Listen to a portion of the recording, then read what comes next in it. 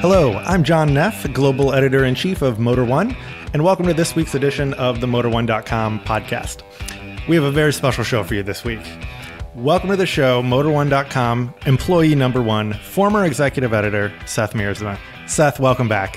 Hello, it's so good to be back. I've enjoyed listening to the podcast, and I'm stoked to be a part of it now. So you've been gone from the site for over a year now, and during that time, your life has changed, gotten a lot better. You had a kid, you had a baby Seyth, and you reached out to me last week because you're in the process of selling your pre-baby car, which is a Porsche Boxster, and buying something more kid-friendly. And like the old days, you suggested a good old-fashioned editor versus editor throwdown to help you come up with ideas of what car you can buy to replace your Boxster. So that's what we're going to do today. Also joining us is show regular and Motor1.com writer Christopher Smith. How are you doing, Chris? I'm doing great, and I'm so looking forward to telling Seyth how wrong he is on all of his opinions.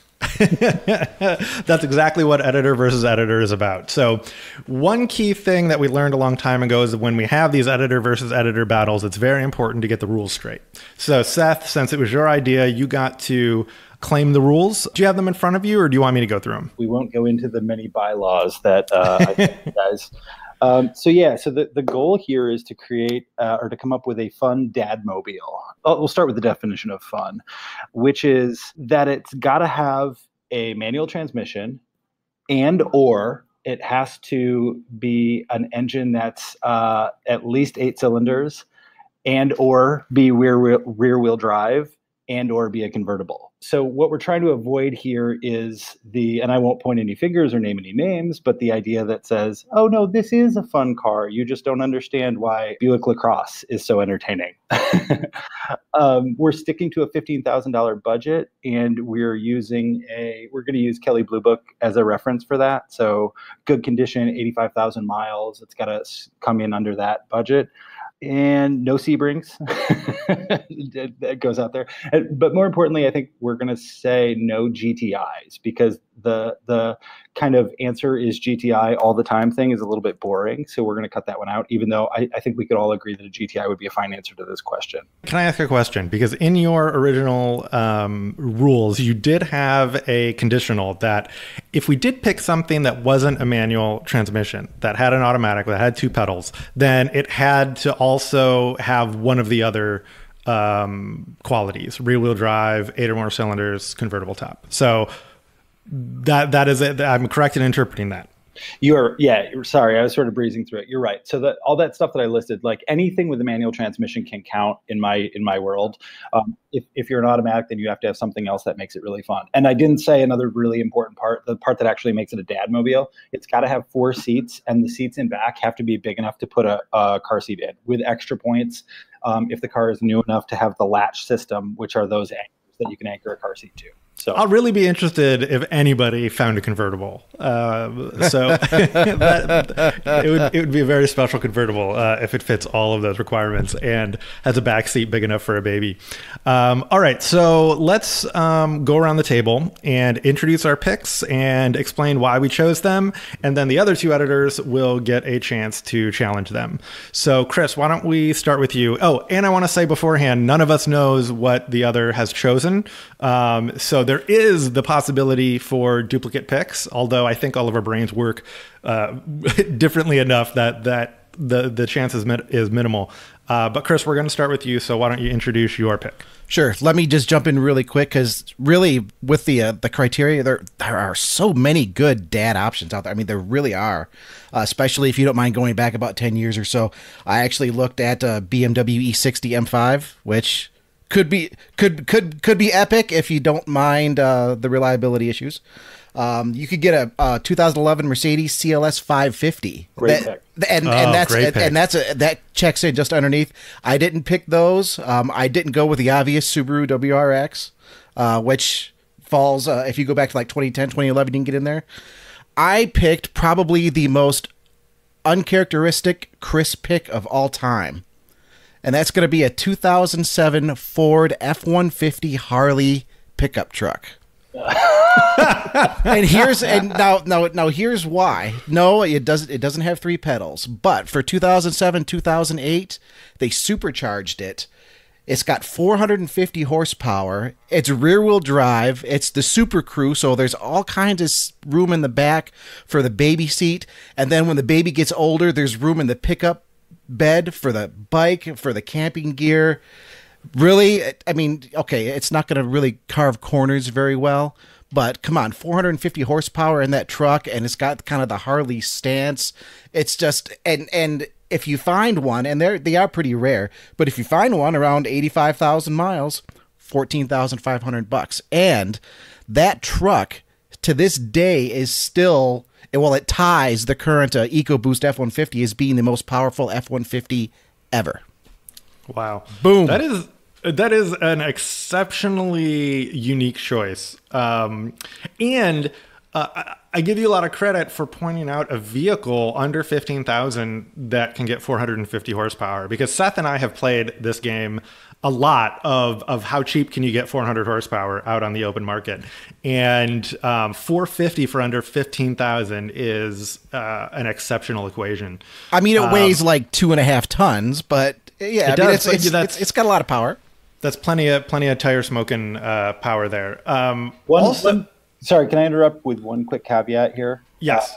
For Mr. Smith, I will say, although I'm enjoying this pick immensely already, I think it's a good way to go. For somebody who lives in the Dakotas where Harleys roam free and with a strong history and love of the Ford brand, I would say that this is not an unexpected Chris Smith pick. I think this is really? I think this is right in your wheelhouse. I have a blue oval fondness for some things, but honestly, I am like the anti-truck guy. But I was thinking, okay, I'm not a dad. You're a dad. And I'm trying to think outside the box on this a little bit in that, yeah, I'm going to want something fun to drive, but I'm also thinking about space for all of the dad stuff that I'm going to need, all of the shopping trips. And I'm also thinking of something maybe a little bit bigger, maybe something that might have a little bit more protection around the outside. I was going through Volvos like nobody's business, and there are so many nice Volvos, but I couldn't bring myself to picking a Volvo, And well, let me say one thing for it and one thing against it. One thing for it as a Dadmobile is that you're putting a lot of vehicle around you and your family. So I would think safety is something in the pro column for the Ford F-150 Harley Davidson, because if you're in an accident, you've got the size, you've got inertia, you've got physics backing you up, so you and your baby are probably going to be safe.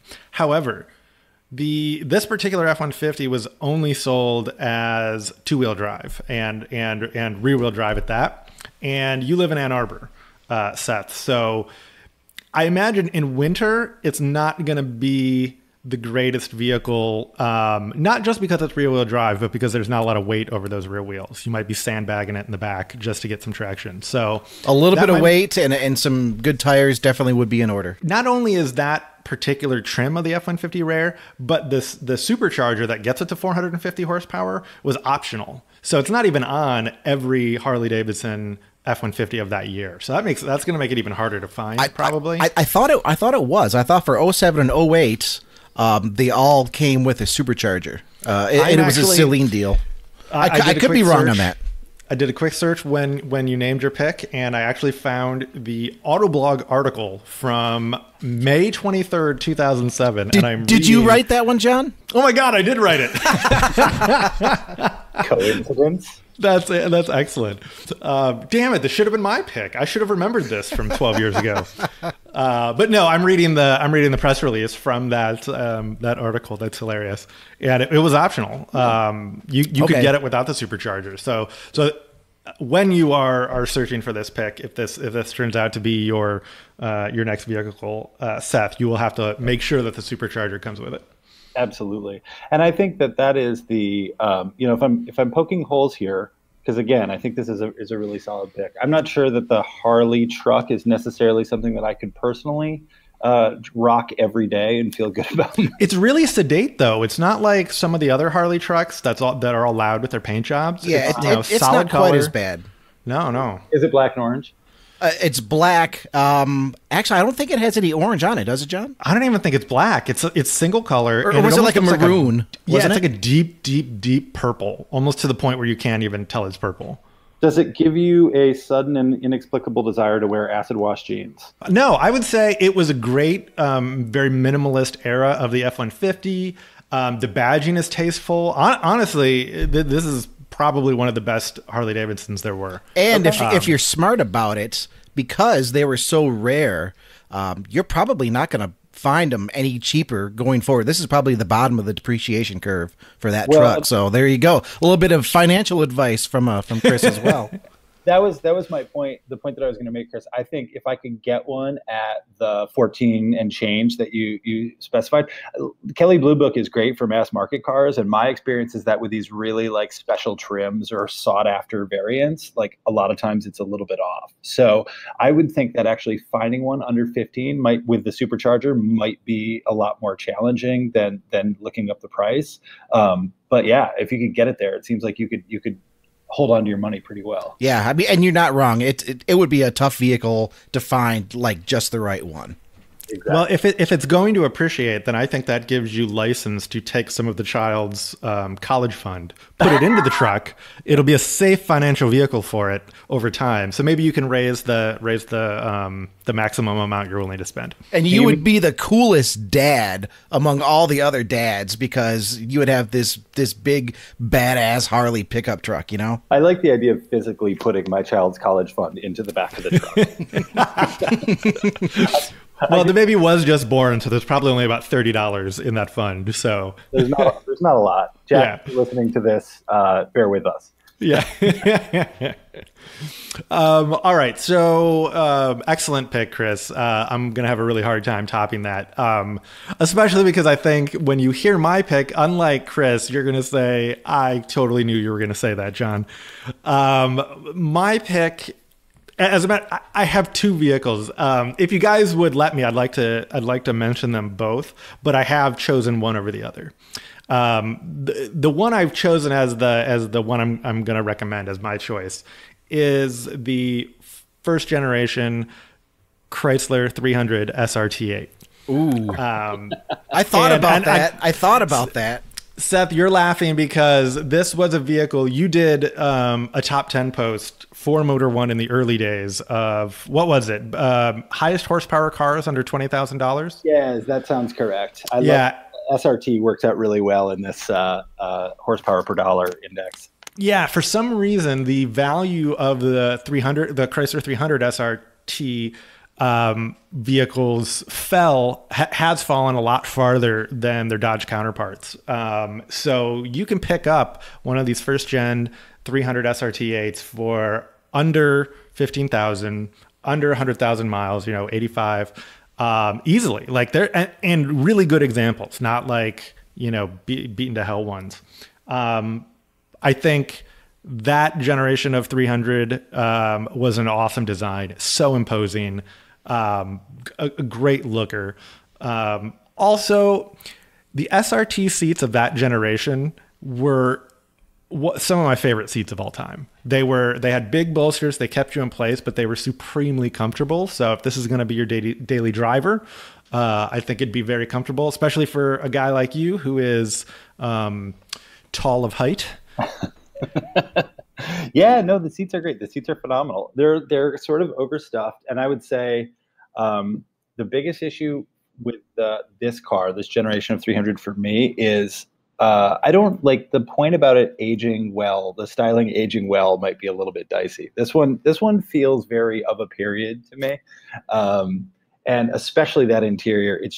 It's the type of space that's just begging to be scratched up and nicked up. And even if the photos look good, I have a feeling this is the kind of car you get into and you're like, who's been in here with like finishing nails just running them off? That is true. It is the dashboard is kind of like the vertical face of El Capitan, and all hard plastic. Yeah. However, even though plastic, the hardest, yeah. Even though it's an older vehicle, I mean, it was made like pre-2010. You could get it with a nav system, an early generation nav system. I don't think that's a selling point, but just mentioning it. And 425 horsepower, you're easily 0 to 60 times in the 4-second range with this. So let me throw out First of all, Chris, do you have any thoughts on this choice? Oh, I was looking at the 300 SRTs, and I was even thinking about the some of the Charger SRTs. There's just something about those cars that never really sat that well with me. I mean, I've driven the older 300s, and I don't like the interiors. I think the styling is kind of dated, Seth, like you were talking about. It's just not a car that would click with me right away if I was looking for something cheap as a cheap older high performance fun sedan. It's just it has that high boy look that looked good at the time, but now it's just like it's 2019, man. It's not 2007. Says the guy who picked the Harley Davidson edition F-150. That's a timeless truck. Timeless truck. That is the most of its time vehicle. I mean, I can basically pick the year just by looking at the color scheme on an F-150 Harley Davidson. I heartily disagree with you both. I think a very good condition 300 SRT8 looks imposing, impressive to this day. It was a great design. I'm not going to call it timeless, but it was definitely, I think, impressive design of the time that I certainly wouldn't mind driving around today. I mean, you could even consider something a little bit rarer like a Dodge Magnum SRT8, but I'm pretty sure those values are higher, and you're not going to find one easily for under 15. You could also be really weird and get a Magnum SRT8 and graft the Chrysler 300 front end onto it, and then have a Franken car that nobody knows what it is. Well, no, I was just going to ask whether or not we have room in our budget with the 300 to add a truly timeless Bentley grille. Probably, yes. You could probably, I mean, like a gold-plated Bentley grille. I bet you could probably find one already installed and not even have to look that hard for it. Yeah, man, I live in Detroit. I can find that car. Probably.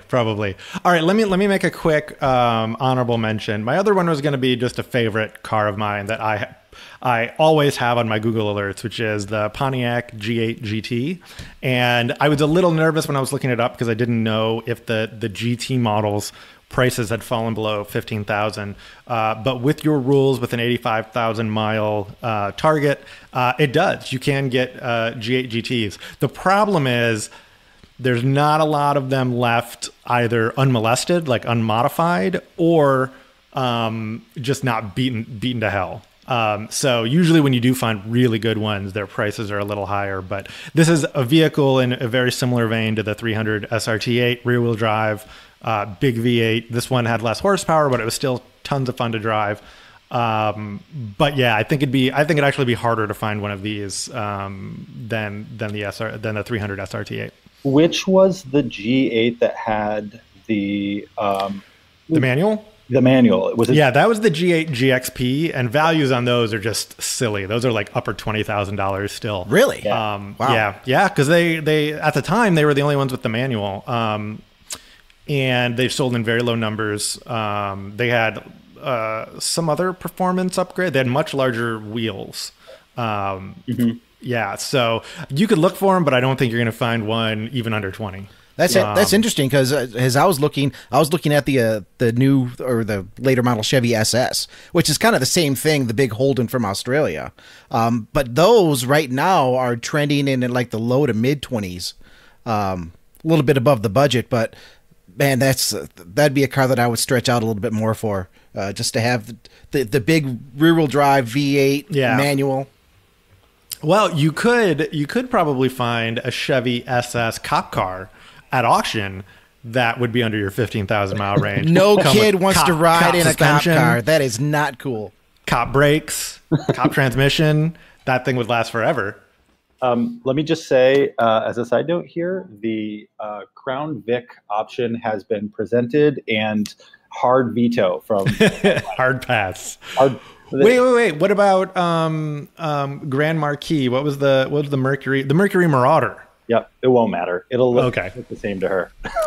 Oh, I see. I see who's exercising their veto option. Yeah, no, I'd be all about a Marauder or maybe even a Crown Vic. In fact, I received a trade offer that we can maybe talk about later for a Crown Vic with a manual swap in it, with like a Tremec from a. Oh, really? That sounds reliable. I need to know more about that after the call. Offline, I'll pass on his information. All right, so I got my two picks out. Now, Seth, I'm most interested in yours since you're the one who's gonna have his money on the line. You've been thinking about this longer than we have. So, what is your top pick for the Dad Funmobile? Okay, so I've got two too, but I'll go over the first one in brief because the one thing that happens when you're shopping for cars like this, as you guys both well know, I'm sure, is availability plays a huge part. So if something is available in Southern California, which is where most of the good stuff lives, it adds a significant wrinkle to actually bringing it home and driving it, right? So I have two, one being one that is not widely available and the other one which is pretty thick on the ground and a lot of fun. So the dream pick, and stay with me here, actually kind of follows along the same mindset that you guys both had, which is large, very bottom of the depreciation curve, tons of power, rear wheel drive, automatic transmission, right? Okay. Mine just happens to be Italian, have a Ferrari engine in it. Oh no. And be badged Maserati. I love it. I love it. I love it.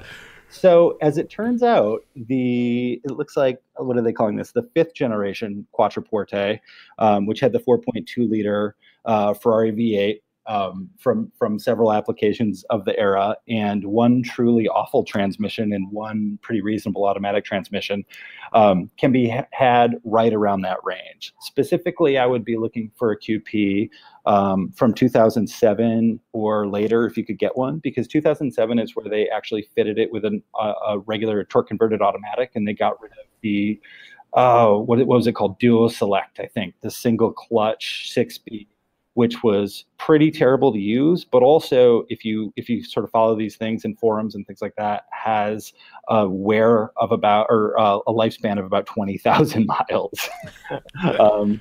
So you don't want to be spending the college fund on a new transmission. No, I mean, even if you get, and that's the thing, even if you bought one today with a brand new transmission and under your $15,000 cap, you're just on borrowed time with it. Yeah, the college fund would be maintenance for the next year and a half. I mean, let's be honest there. I talked to a few people who know a lot more about these things than I do when I was really looking at it seriously for about a week there. And I guess the rest of the car is actually pretty good. There are little odds and ends that go wrong, but powertrain stuff, if you get the ZF 6-speed automatic transmission, powertrain is pretty solid, doesn't have a lot of issues. There aren't a lot of those little sort of annoying things that break down on the car like you'd find on, or you might expect from an Italian car that's 15 years old or 10 years old. So it's not quite as bad as you'd expect. The big deal is that when something does happen, one, I'm not fixing it myself, and two, you're going to pay massive labor rates to get anything worked on with the car. So I don't think it's completely impractical, and certainly it's really stylish. I have a soft spot for this weird sort of soft nose, high rear roofline car. The interiors are absolutely gorgeous, even though they have I remember the first one of these I drove, I was convinced and remain convinced that it's the worst infotainment screen or system that I've ever used in my entire life. But you're talking about Italian leather and really nice carpets and beautiful wood and nice bright work and cool wheels, and all the stuff that you would expect to get with a Maserati are still there and usually in great condition. It's hard to find one of these that has more than 50,000 miles on it. How's the engine note? Oh, unbelievable. I mean, that 4.2 just sings, it revs up to, God, what is the red line? I mean, certainly around 8,000, 9,000 RPM. What's the service interval on that engine? A great question that I can't answer. I have no idea. Weekly, I would imagine. No, I don't. I don't think the engine is a problem. At least not if you believe people who are actually owners and reporting it on forums, and a couple of people I've talked to who write about old cars. I don't think the engine is an issue, and it sounds amazing. So can I give you a pro tip? Sure. So as some people know, the Motor1.com headquarters are in Miami, Florida. And I don't think there's anywhere where the Quattroporte is thicker on the ground than Miami. I once described it to somebody as the Camry of Miami because Seth, you've been to Miami, you've been to the headquarters a number of times. People in Miami just like to pretend they're wealthier and cooler than they really are. So the people who can't afford the actual nice luxury cars, they go for used Quattroportes. They are all over the place. Down there. So try a search down there and you might find a good selection to choose from. I like it. No rust either. Okay, so that's not my actual pick though. I think the QP is solid, but ultimately, as much as I tease him about it, that Chris is right. I think the service would scare me off. So what I'm looking for then is something that's more reliable, right? Something where the service isn't an issue. Sticking with 4 doors, we're moving a little bit newer, and we're moving way, way down the horsepower scale. So my real pick is far and away the lowest powered car that we've talked about yet today, at only 232 horsepower. But it's also the only one you'll notice that has a manual transmission. And I think easily the best handling car, not only that we're going to discuss, but really one of the best handling cars that I've ever driven. And that is a 2011 Mazda RX-8 R3. Whoa, wow. I did not see that coming. Yeah. Wait, what about reliability? Yeah, that's thanks for chiming in there, John. Yeah, I mean that's what's on everyone's mind. You're going to have an oil fund.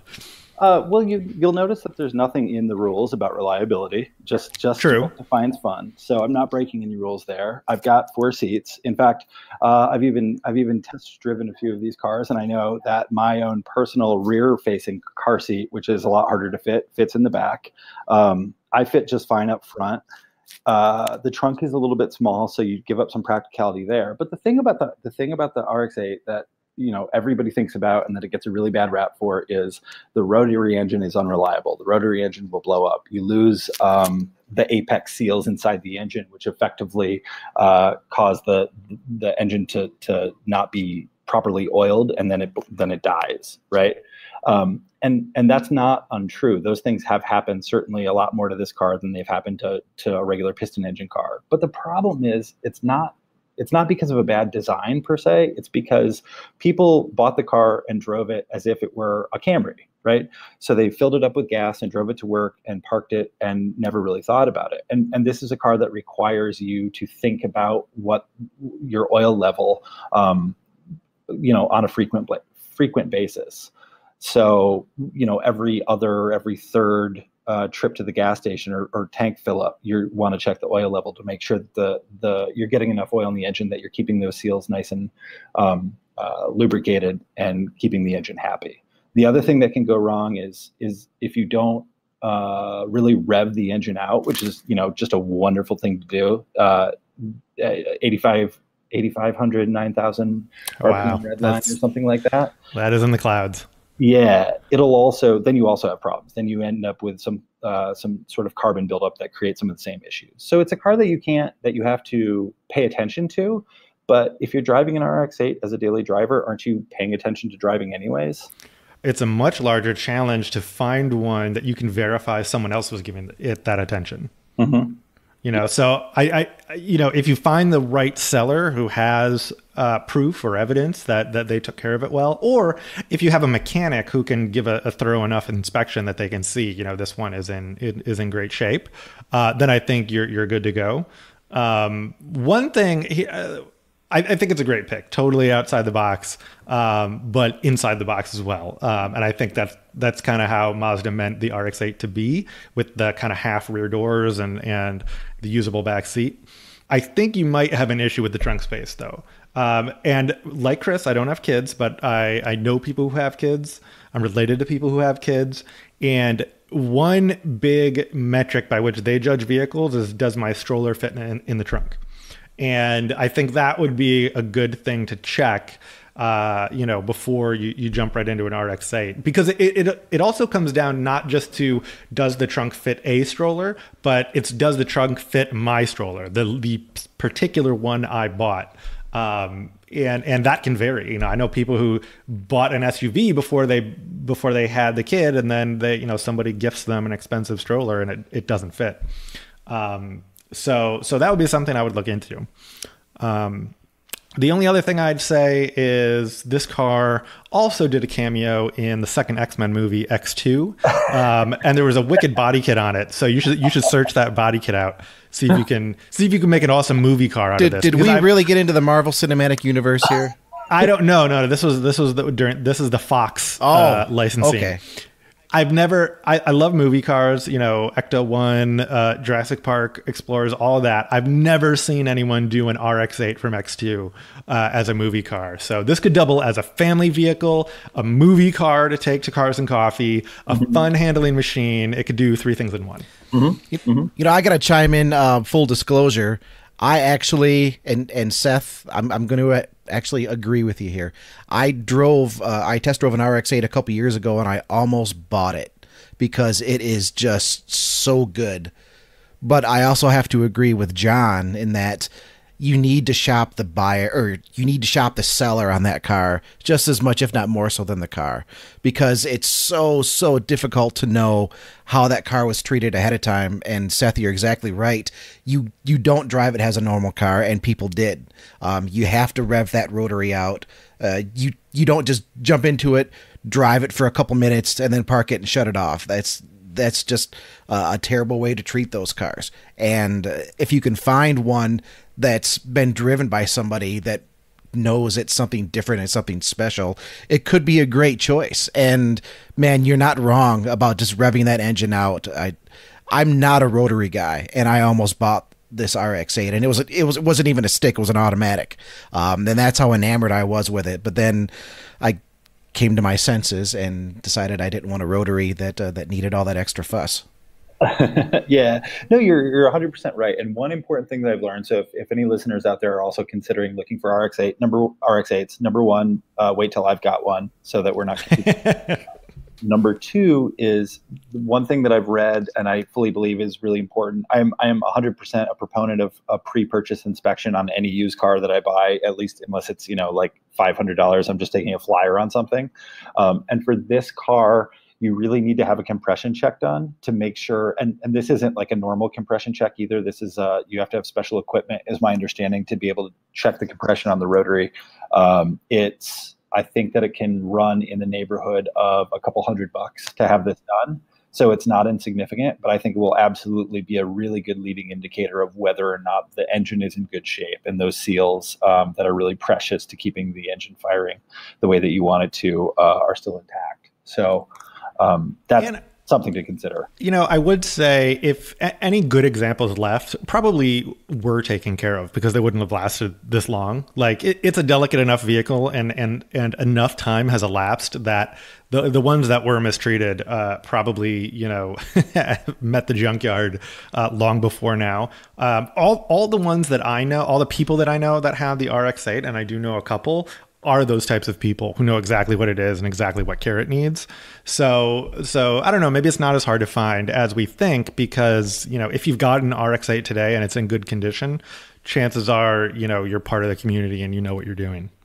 Absolutely. Yeah, there are a lot of bad ones out there. They're like, for instance, I wouldn't buy a car that was already made into an X-Man car. Well, you don't want that fun of the conversion to be taken away from you. So I totally understand that. That's exactly why. You want to save that for yourself. But no, I think that is my number one pick. And specifically, there's so much budget there too. With 15 grand, I called out the latest model R3, which was the sort of special handling package, bigger wheels. It had a little bit of a wing, so it just looked a little bit more aggressive. But if you're looking for something that's an earlier, even a Gen 1 car, I mean, $6,000-$7,000 is all you need to buy something that's... Wow, the R3 is under 15? Oh yeah, the R3. I'm looking at, I can't remember if it was, I think I looked 10 or 11. R3 is well under. It's 13 something. Wow. So wow. So yeah, there's just a ton of value there for somebody who can pay attention and take care of the car. Right. The one I looked at a few years ago, when was it? 2 or 3 years ago now? It was only like 4,500 or $5,000. It needed a little extra help. I felt like the engine was good, but you can find some really good deals on them. The depreciation stick hit the RX-8 pretty hard over time, but which is good for everybody else as long as you can find one that was well taken care of. Well, guys, this was incredibly fun. We haven't done an editor versus editor for a long time, especially not a three-way. Kudos to you guys. I mean, completely unique picks. I did not see any of those cards coming. I think you probably saw mine coming a mile away, though. Actually, no, not at all. John, I'm surprised we didn't just jump in and tell him to buy Toro shows. I was expecting that from in the first 10 seconds of the conversation. I didn't even think of that. That was honestly, the ones I would recommend are, I think, older than he would consider. Yeah.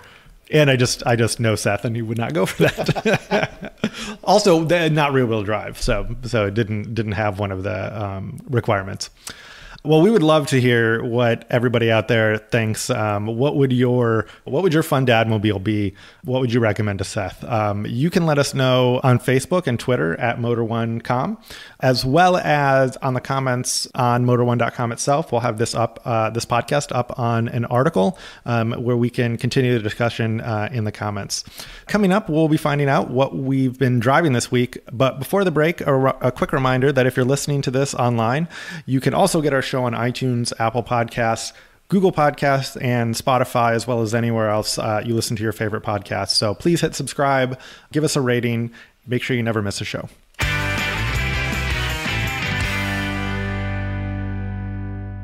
Welcome back. During this part of the show, we talk about what cars we're driving this week, and today we're going to start with you, Chris. So, Chris, what are you driving this week? Well, I'll jump back to last week really quick. I was driving the Jeep Gladiator last week, and I'm not much of a truck guy, like I said earlier. And I was in a friend's older Ram over the weekend, and it reminded me how much I actually hate a lot of the older trucks, especially. It was like a late 90s Ram, and I had a 99 Ram for a little while. But I remember that you hated that. You got rid of that like weeks after buying it. I always loved the styling, the big truck styling of that era Ram, and I actually really liked the interior. And I found it was a 2-wheel drive half ton, and I was just destroyed at how terrible it rode. And it's also kind of shown me after driving then the Gladiator, trucks have really come a long way in the last 20, 25 years to really become the new modern American full-size vehicle of choice. It replaces. I mean, the Gladiator's not even a good representation of that. Get in a new Ram. Right. Get in a new Ram, and it's like driving a car. Oh yeah, no, I haven't had a chance to drive the new Ram yet. I've been in the new F-150s and the new Silverados, and it's just a night and day difference. But that was my drive experience. Just a reminder that old trucks, I'm just not there. But they've definitely come a long way. Yeah, for sure. All right, Seth, what are you driving this week? So I've been trying to get as much time as possible in the car that I am actually actively trying to sell right now to fund the Dadmobile project, which is my 1998 Porsche Boxster. That's the first 986 Boxster, and it's the it was the base model. So non-S, it had the 2.5 liter flat six engine, 5-speed manual transmission in awesome condition. Really, I put new tires on it last year. Actually, I think one of the last stories that I wrote for Motor1 was talking about how much great new tires can transform an older car, and we wrote about the Boxster then. So I really, really loved it. We've had great weather for the last week or so in Michigan. A few rainy days, but really a lot warmer weather. So I've been driving the hell out of it, and it's on a good road. It's still one of my favorite cars of all time. Yeah, that was a really great vehicle. I remember when you got it, and it's probably a really great vehicle to have as your last one before fatherhood, and before you have to get something that fits a car seat. I never got to get a ride in it, so I'll always be sad about that. But it's still around. So maybe if I hurry up, if you hurry up, we might be able to get you a drive in it. All right, very cool. It's a blast. So what I've been driving this week. Last week, I told everyone about the BMW M2 that I had, which was very, very fun, and really one of the most fun BMWs I've driven until this week, because this week I have the BMW M5 competition, which it is I don't know if it's a supercar or a hypercar, but it's one of those two with 4 doors. It is insanity in the form of a sedan. And what I find kind of fun and interesting about it is when you get in it and you turn it on, and it's just in all standard mode. It's got all the nannies turned on, and all the suspension, steering, and throttle settings on normal. It's just it's very luxury car like. The only hint you can feel while driving that it's not just a regular luxury car is the ride is a little stiffer than normal, even on its softest setting. But I've had it for a few days, and I've had a chance to turn off every electronic nanny and turn up every M option or variable, you know, like I said, the steering and all of that. And it is frightening. I mean, it gives me that fear of a car, of like, you are holding a dangerous weapon. Be very, very careful. This thing, it has 617 horsepower, 0 to 60 in 3.1 seconds, which I know a Model S could beat that, but I don't think any gas powered sedan comes close to that for 3.1 for 0 to 60. So I've got the whole weekend ahead of me, and I'm excited about that. But like I said, it's like a genuine supercar. Like, I'm approaching it cautiously and nervously, and trying to be very careful with it. I need to find like a runway or something where I'm not going to hit anything, just so I can do some straight runs and get it out of my system. John, I drove that M5, not the competition, but the standard, and I'm using air quotes around the word standard here, M5. Yeah. I remember doing that first drive and drove the car on a racetrack, and it is absolutely unbelievable. Just a balls to the wall, perfect expression, I think, of what BMW M does really, really well. And the other thing that I thought was phenomenal about the car was the tuning of the all-wheel drive system, so that it basically felt like a rear-wheel drive car when you needed it to. Was absolutely incredible. I'm amazed because it has 3 kind of drive modes for the drivetrain, which is, it can do like kind of all-wheel drive where it's 50-50. It can do rear-biased all-wheel drive, and then it can just shut off the front wheels and go pure rear-wheel drive. So I haven't gotten a chance to play with that. I need to find like a good stretch of road where I can take it in all 3 modes. But that's very impressive tech. I was actually driving back from lunch today, and I was behind a really sweet looking Jaguar F-Type. And I was looking at it, and I'm like, yeah, you're a beautiful coupe. You're a sports car.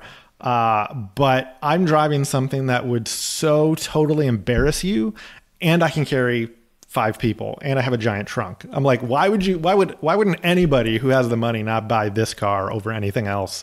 It can basically do everything. It is literally as fast as a supercar, if not a hypercar, and is a sedan with a big trunk and is comfortable. Like, it's just mind-boggling how they put all these things together.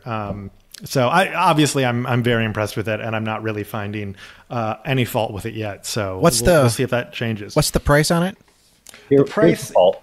Here's the fault. Okay, yeah. The price as tested is $129,000 and $129,595. Actually, though, so, I mean, when you compare it to a supercar or a hypercar, exactly, that's not a lot of money. It's really not.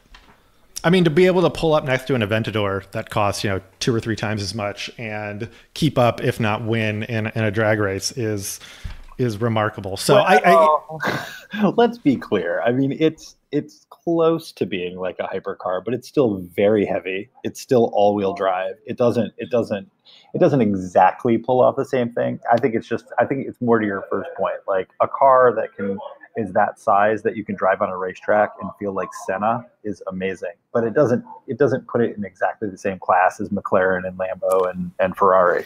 Maybe not hypercar. Let's keep it to supercar. And I don't even know if I'd put Aventador into hypercar territory. I put Aventador like at top of supercar territory. But yeah. Fair enough. I got a little too liberal, a little too hyperbolic. I want to do that.